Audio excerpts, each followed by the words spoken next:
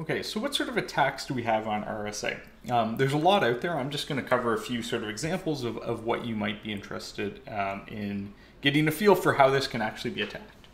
So as we mentioned, RSA is basically built around this factorization problem.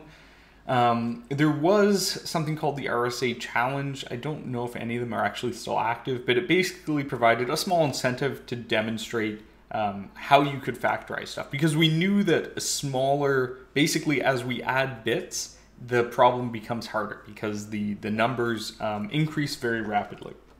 So this is a short table showing the known attacks on our, not known attacks, but the known results of factorizing different sizes of RSA. So you can see here, this binary digits would be like your typical when we say RSA 1024 or something like that. So some of the numbers, it's a bit confusing if you just look at it quickly, because some of the numbers use the actual length of the decimal digit, right? Like RSA 150, which has a different number of binary digits in it. So just watch out for that if you're looking at it.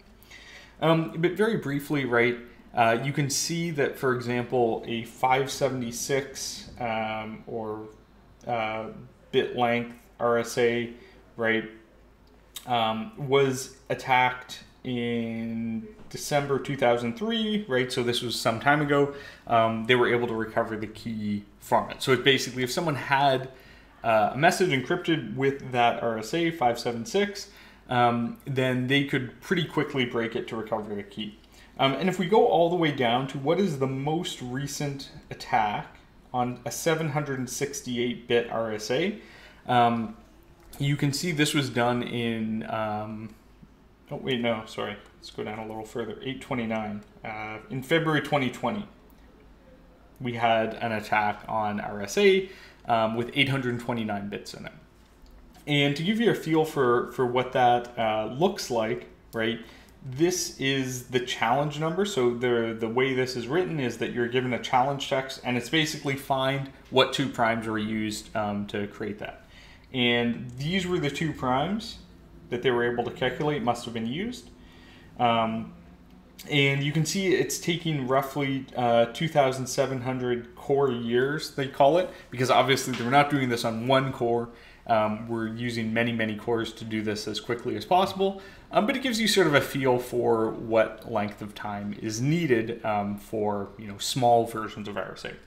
The important thing to remember is that all sort of binary searches have this nice exponential increase in time. So every time we add a single bit, it's actually a doubling of what the size would be, sort of roughly, right? So the point is here that, if we're talking about RSA with 700 or so bits, the difference between that and 1024 and 2048 is huge. So once you get up to RSA 2048, right, you're looking at huge amounts of times to search the space. So you're kind of in the billions plus of years is what would be the estimate. So it's so long that it seems irrelevant. The other note, right, is that I say sort of kind of doubles and seems irrelevant because there's one important caveat here.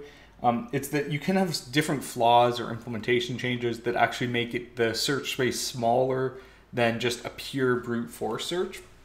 So the sort of trade-off you make is you make the RSA key so long that even if there are some of these mistakes, it doesn't. It still makes it impractical to search.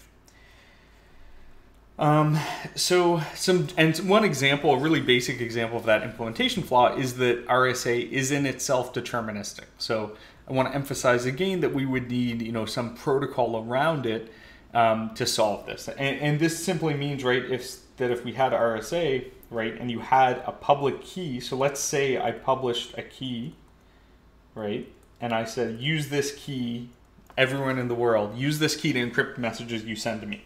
And you send hello to me, right?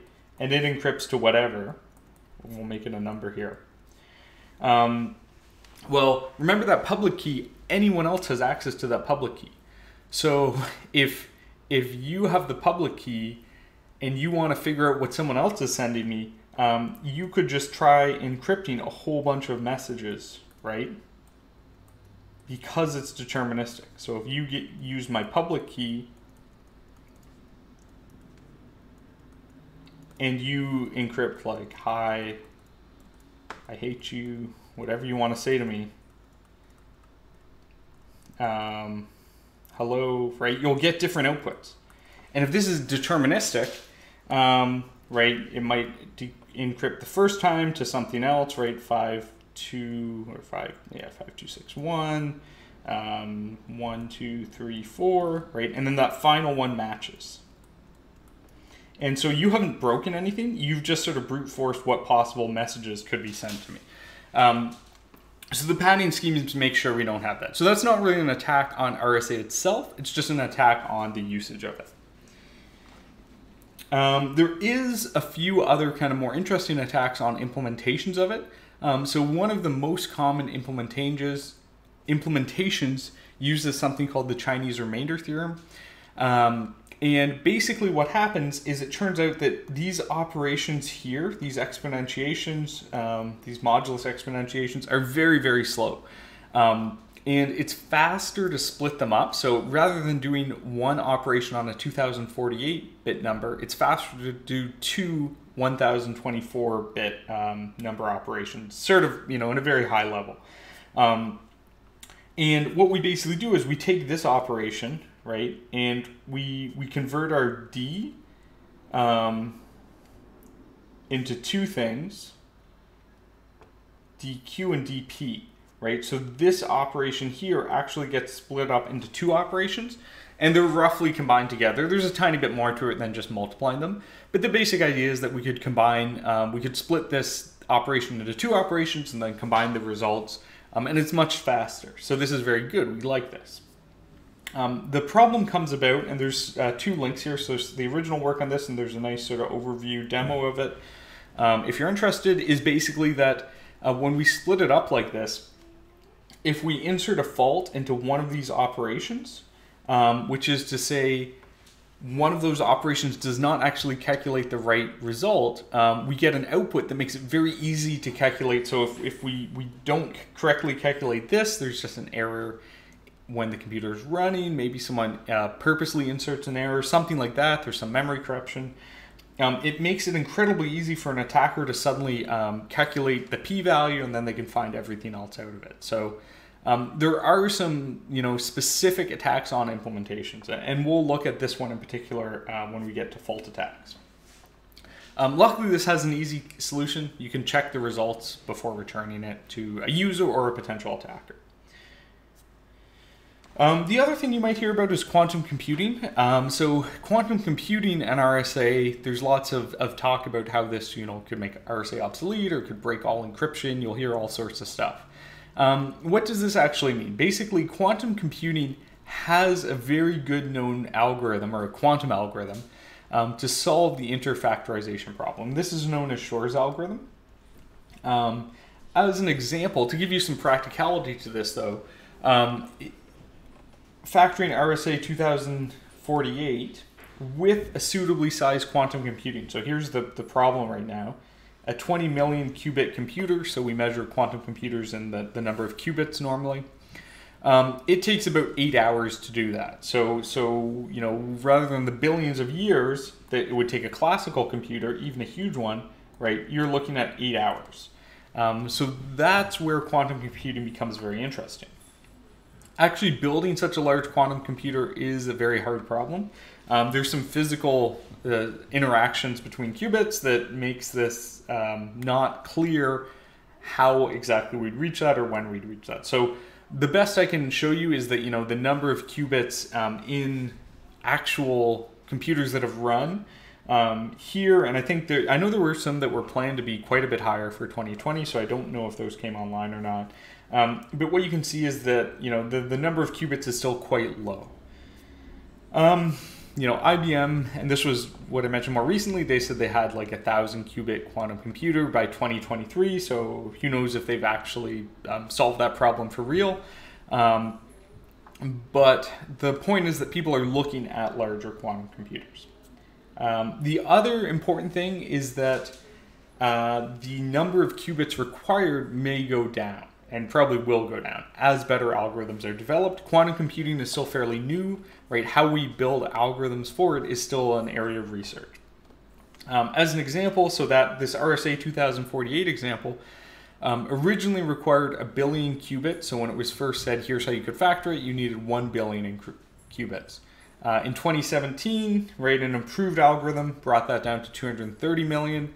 And in 2019, then the latest was saying you only needed 20 million qubits, right? So if this continues to go down, there might be a faster intersection, right? We might not have a 20 million qubit computer for a long, long time, but maybe we only need 1 million qubits, and it turns out we'll get a 1 million qubit computer in 10 years.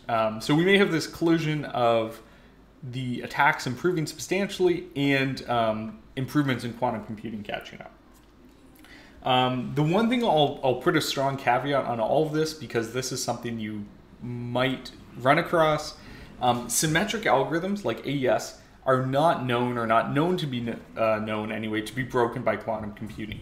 What basically happens is the effective key size, so the best known quantum computing algorithms give you an attack that reduces the key size by half. So ECED4406 becomes ECED128, for example. This isn't a serious threat, so yes, it's not as good. It's still so large, so even if we had a quantum computer that can do this, this reduction in half, it's still such a hard problem, or such a huge key space to search, really, that it's, for any foreseeable future, not an issue. So important thing to note with quantum computing is it could be a serious threat for asymmetric, so RSA and ECC in particular. It's not believed to be a serious threat for symmetric algorithms. So when you're looking at algorithms and how they could be broken, it's just something to keep in mind, because you will occasionally see claims about quantum computing breaking all current cryptography. That's not true. It does, it is very damaging though for RSA and other asymmetric algorithms. Yeah, so in the past 43 years, quick summary, from when RSA was introduced in 1977, there's basically no great attacks on it. There's been no serious recommendations to move away from it. So for some other algorithms, there was recommendations, not to use it for certain secrecy levels that suggested governments knew about attacks. There's basically no indication that there's anything fundamentally wrong with it. Quantum computing is the sort of only known thing that could really break it down fully. And so it has this theoretical potential basically to break it, pending on how large and how good quantum computers get and how fast. The best attacks on it are really going to be using something we haven't talked about yet called side channels, but also with faults. So I showed you really briefly, how there's this implementation where you split up the secret value. That secret N value was created from P and Q, so we split up the private key into a P portion and a Q portion. And if one of them is calculated incorrectly, it ends up giving you a really easy attack. So we're going to come back to that because we'll talk about faults and inserting faults, and that's one of the things we'll look at how you do. But I just want to mention that it is in fact possible to do certain attacks on it if you have physical access to the devices.